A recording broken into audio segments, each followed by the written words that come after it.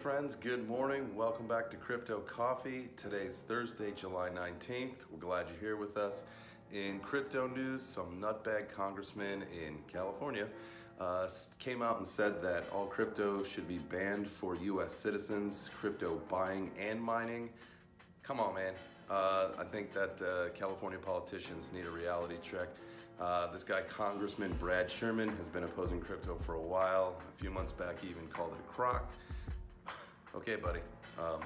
Anyhow, in a more serious note, in CoinPulse news, it's been brought to our attention that scammers are using lookalike profiles of our admins and sending direct messages asking users to send coins or tokens to their personal wallet address in return for certain favors.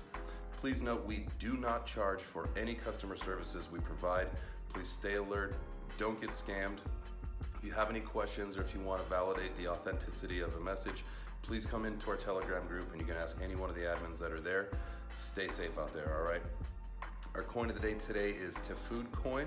They are farm-to-table fresh food traceability on the blockchain, covering all logistics and food quality activities and data management on the chain, all right? They provide cost-effective software and identification tools to make livestock and fresh fruit supplies information transparent. Check out Food. Please make sure you do your own research. This is not financial advice. Right now, their price is about 3.5 cents.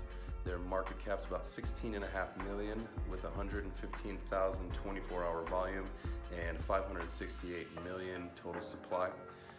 Thanks for watching. Please check us out on Telegram, Twitter, Facebook, and Reddit. CoinPulse, pulse of the community.